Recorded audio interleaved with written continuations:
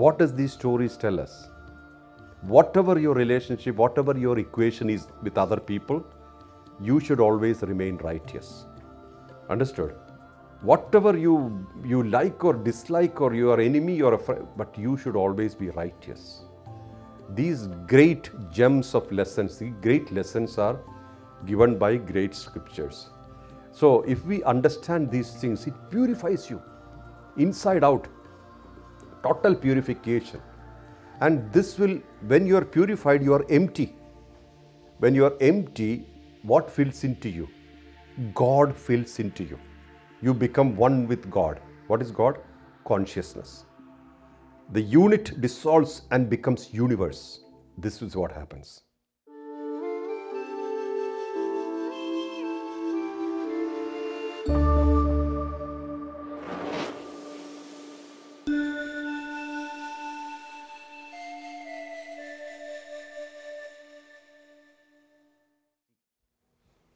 Ram went into the forest for many years, went through tremendous turbulences, was cool about it. He faced it and he became victorious. But after victory also, he did not have a proper smooth life. What does that prove? Accept life as it comes, you can overcome it.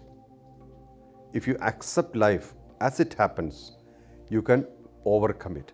This is the message. This is the message.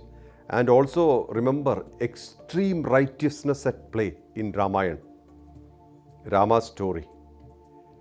Extreme righteousness, right? What is righteousness? Everything has respect inbuilt. You look at every relationship even relationship between Ram and Ravan, there is respect. One is a hero or avatar. One is not an avatar and fully occupied with worldly existence. But both respected each other. Ravan respected Ram. Ram respected Ravan. So, Ravan kidnapped the wife of Ram. And Ram is going to win her back, rescue her back. Ram was in the forest. He did not have an army. He did not have any support to go and attack, go for a war. So he gathered various tribes, forest tribes, Vanara Sena, and went ahead to search for his wife. And where is his wife? Across the ocean in Sri Lanka. Not easy to reach there, but he found his way. And so before he was about to cross the ocean, wise men told him, you can't go wage a war with a great opponent who have great army without the grace of Lord, without the grace of God. And Ram was worshipping Lord Shiva, right? Shiva. So somebody has to please him. Who is eligible to please Shiva? Somebody who is deeply connected to Shiva, not just an ordinary priest. Many people worship but not connect. I repeat, many people are worshipping but not connecting. If you are connecting, then the deity speaks to you. The Guru talks to you if you are connecting properly. So who is the most eligible person to win the grace of Shiva? Ravan. Ravan is the opponent. But he is connected to Shiva very deeply. So they decided to invite Ravan to do a homa for the victory of Ram to fight against Ravan. Can you believe this ultimate righteousness, ultimate act of righteousness? And Ravan has kidnapped a wife of Ram. Ram is going to secure her back. And the homa, the fire ceremony, has to be done for the victory of Ram. By whom? Ravan, who has kidnapped his wife. Is it complicated? But this is the truth, this is the righteousness. And then Ravan is a king. King cannot say no. Also, he is a Brahmin, priestly class. They cannot say no. So when people went and asked him, would you like to come? Can you come to do a fire ceremony for the victory of Ram, who will kill you? Ravan said, I'll come. He said, I'll come. He cannot say no. He said he will come. He came, but he said one thing, how can I do a ceremony when the husband does not have a wife? Wife is with me. You can't do a ceremony if the husband and wife are not sitting together as per the custom. So how can I do a ceremony? I have kidnapped the wife, right? Wife is sitting here. So, they agreed that he said, I'll bring the wife, but on one condition, I'll bring her back again. I will bring her for the ceremony, but after the ceremony, I'll get her back.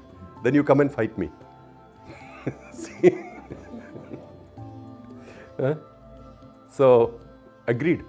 This was agreed. Ravan brought the wife, Sita, for the ceremony.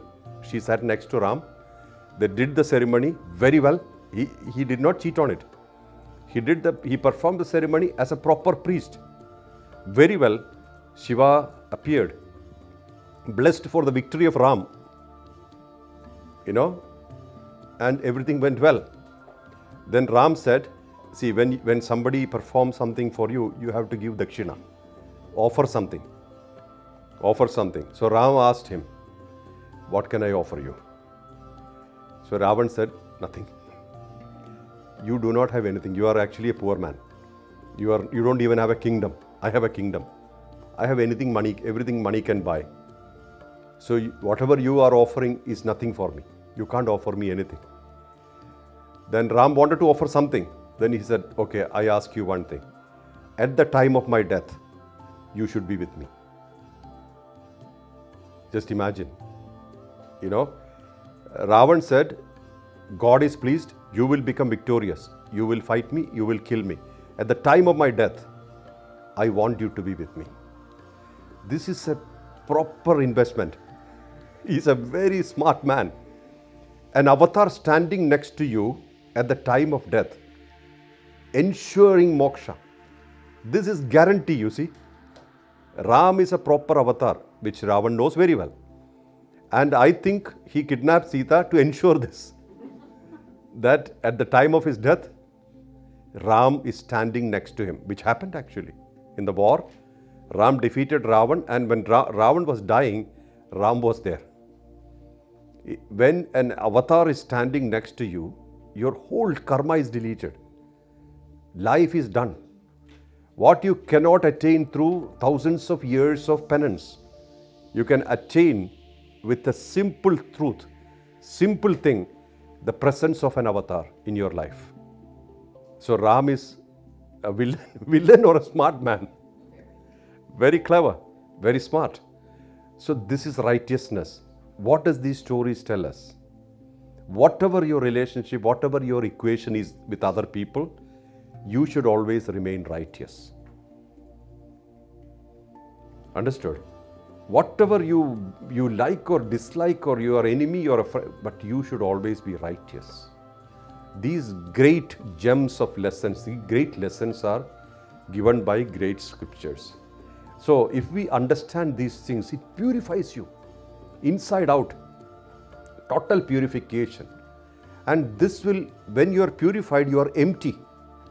When you are empty, what fills into you? God fills into you. God fills into you. You become one with God. What is God? Consciousness. The unit dissolves and becomes universe.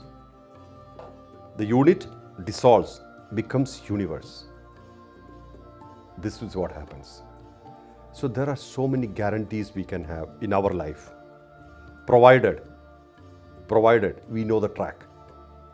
Instead, if you're looking for money, property, wealth, you will get it. You will definitely, where you park your mind, that's what you will get.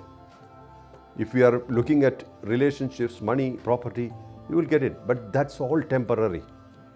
Consciousness is permanent. If you attain that in this existence, you are guaranteeing no more existence in the loop of pattern. Loops of pattern, same thing repeated over lifetimes. This ends here. Because an avatar ensures liberation. That's what Ravan did. He's a very smart cookie. People look at him as a demon, but look at how he works. Very intelligent man. If he invites Ram, you come to Sri Lanka and have a beer with me, Ram may not come. So he kidnapped his wife. Guaranteed he will come.